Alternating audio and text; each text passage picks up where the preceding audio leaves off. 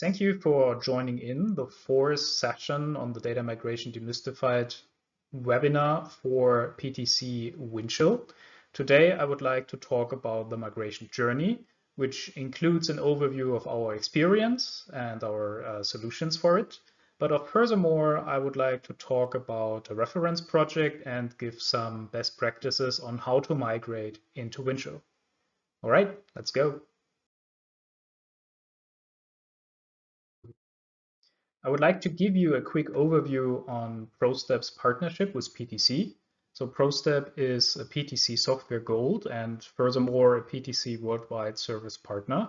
What we are providing are commercial off-the-shelf products, so-called connectors and controllers, to Windchill, Windchill Plus, Codebeamer, but as well as Arena.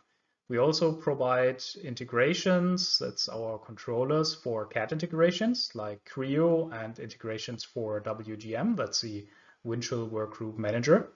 And furthermore, we are a provider of SaaS solutions for integrating Arena, for example, with Jira. And furthermore, and last but not least, we are also providing expert consultation and execution for, of course, integration and migration projects, either cross-vendor, cross-domain, and from and to Windchill. So that's our experience today. And what we are going to focus on are the migration aspects for Windchill today.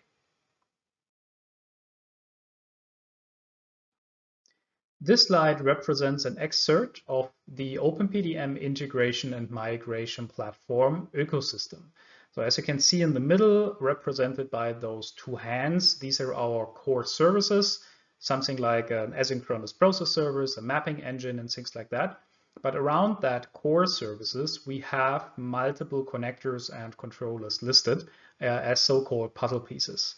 So as we have seen in the slide before, we are a partner of PTC, and this is the reason why we can offer connections to Arena PLM and PTC Windchill, as you can see that on the lower end of the slide.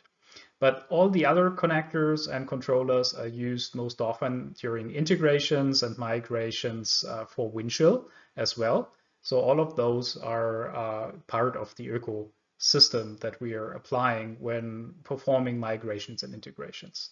So that's an overview of that. Now let's have a deeper look into those two puzzle pieces down there. So when we pick this puzzle piece for PTC Windchill and bring it in context of a principal system architecture, then we see that on that slide, how that looks like.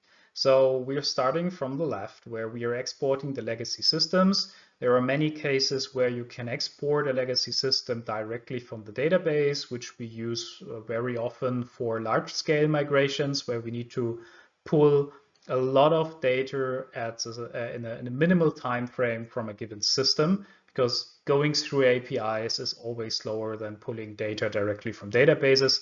But of course, that incorporates that you need to understand very well the layout of the database. But the other appliance that you can use is the system connectors of OpenPDM. So going through the APIs, if going through the database itself doesn't make sense for the migration. So that's especially the thing that you want to do when you're doing integrations.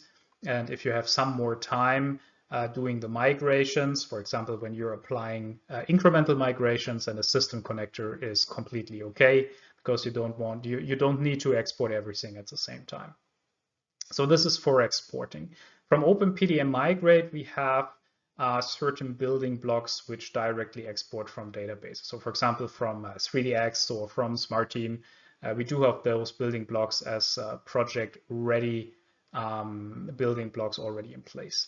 So once you've pulled data, it will reside in the OpenPDM Migrate staging databases. This is the one, this is called stage source, where we can put all the data that we exported from the database, from the legacy systems. And then we have a second one called stage target here on the right, where we perform the mapping from the left to the right. But before we are doing the actual mapping, of course, we can enrich the data. We can also enrich the data during the mapping.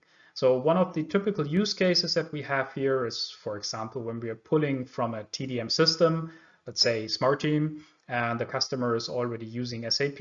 And during the migration, the customer requests that we get additional material information from from SAP so that we are enriching the data during the transformation before we are importing the data into Windchill.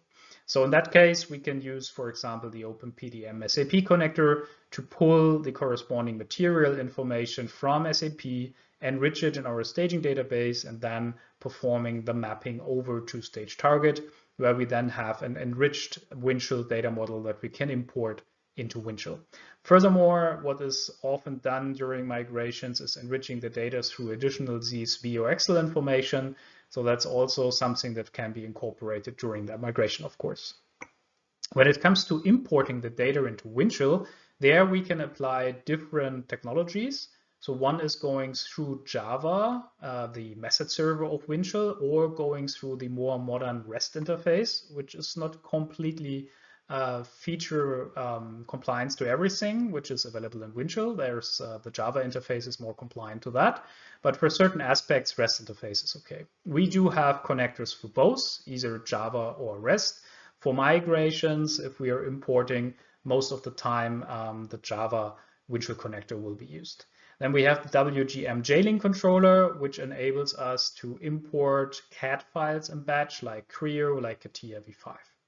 And then, last but not least, we have the WBM loader. WBM stands for Windchill Bulk Migrator. WBM is a framework that is provided by PTC themselves, so by the vendor. And that framework enables you to import mass data into Windchill, which is the way to go when you want to load millions of data sets in a very limited time. So what OpenPDM is providing here is a WBM loader to load the corresponding data into the WBM staging database, and then using the WBM, you will load the actual data into Windchill. So we're going into the pros and cons of these different aspects on the next slides. But before that, I would like to have a look into a reference project.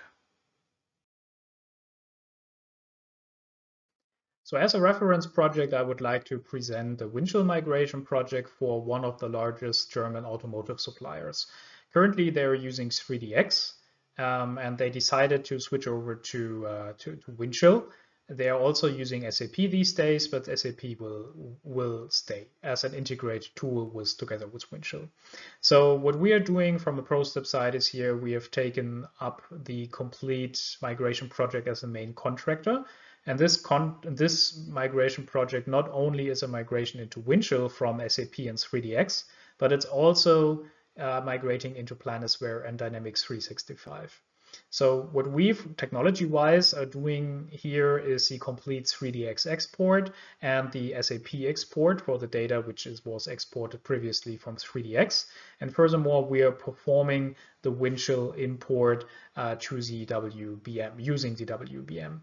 And the import into Planisware and Dynamics 365 are executed by subcontractors that we are where we are providing the corresponding information as control files to the corresponding subcontractors.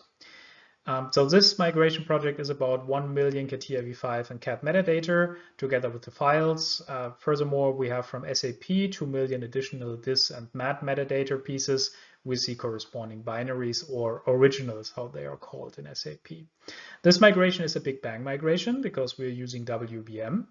And what we are doing is we are performing the exports using delta mechanisms. So we are exporting from 3DX and SAP one time as a front export, and then further on as delta when it comes to the actual productive migration to make sure that this migration will fit into a weekend plus. So something like an extended weekend for the complete migration.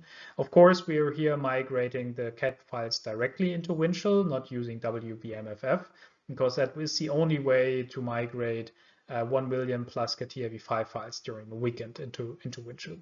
The project execution time is somewhere around 12 months, and we are planning to finalize the project by end of this year.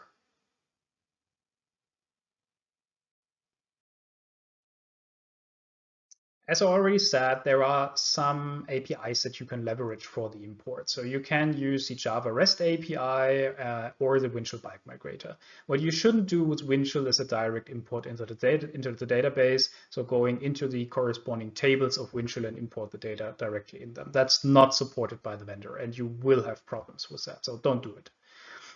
We can apply both different aspects, so we can use the Java REST and with combination with the Windchill Bulk Migrator. That's possible, but you really need to look in which cases you want to cover with which interface.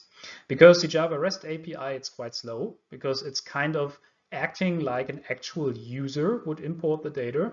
And furthermore, you cannot adjust fields which are system level attributes, such like last modification date. Right? So if you want to do things like that, WBM is probably the way you want to go. With the WBM, you have the fastest import mechanism available for PTC Windchill. But if you're planning for an incremental migration, it's very, very hard to execute with WBM because the tool, the framework itself, which is delivered by PTC, is not enabled to import cert level data as a Delta migration. It's supported between a Windchill migration. There, Delta is possible, but with legacy systems, that is not possible, and it will cost a very high amount of effort to get the Windchill Bulk Migrator Delta ready for legacy systems. Furthermore, also you should know that when you're using the WBM, you have a limited data model validation. So not everything that you're defining in your data model as a validation criteria will be executed. This is done by the Java REST API. So using that, you can be quite sure that your data is in a very good quality when it's getting imported, because if certain metadata entries and things like that are not okay, the Java REST API will complain directly about that. The Windchill Bulk Migrator isn't complaining about everything. So the CAD import, when we're going over to that topic, first of all, there is no 100% success ratio. It never was, it never will. Because if you would like to have that, you need to do a full quality check of all the CAD data before actually importing the data. And that's something that usually there is not enough time executing that. So using the WBM, you can apply a tool called WBMFF. This is a tool which is first analyzing the CAD files, and it's practically only applicable for data which is not versioned. So you can load the latest and greatest data with that. But it's also, let's say, it's sometimes tricky to use it because it's not completely stable. For example, using SolidWorks data with it and things like that. So using WBMFF for an extensive amount of data is tricky to do. So therefore, the other aspect that you could do is investigate the data before, or even leverage the information that is available in the old PDM system, and then based on that, directly load the data, the CAD files and their dependencies and the data model and everything using the WBM, not using the WBMFF. If you're doing that, you need to know how Windchill works internally. So you need to know how the data model looks like and what the methodology behind that is. Using the WGM, the workgroup manager, is okay. You can do that as well, but you need to make sure, but you need to understand that the WBM is quite slow compared to using WBM. And furthermore, you can use parallel CAD sessions to scale the performance, so that's good. But please be aware of that for the WGM, not every CAD system is available as a CAD integration in batch. So even if you have the CAD integration in front of you, it might be that it's not batch ready. Last but not least, you do not generate viewables during the actual migration, create viewables after the migration. In the last 4 sessions of Data Migration Demystified, I provided quite an extensive amount of information and best practices regarding migration projects. It was a very compressed webinar. It's only 15 minutes per session, so there is not much space for anything else.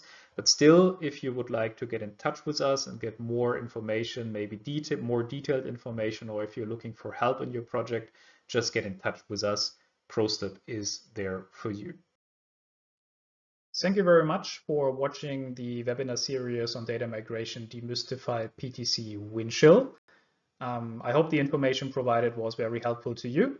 And if you have any question, feel free asking by the provided email addresses or via telephone. Thank you very much. Bye-bye.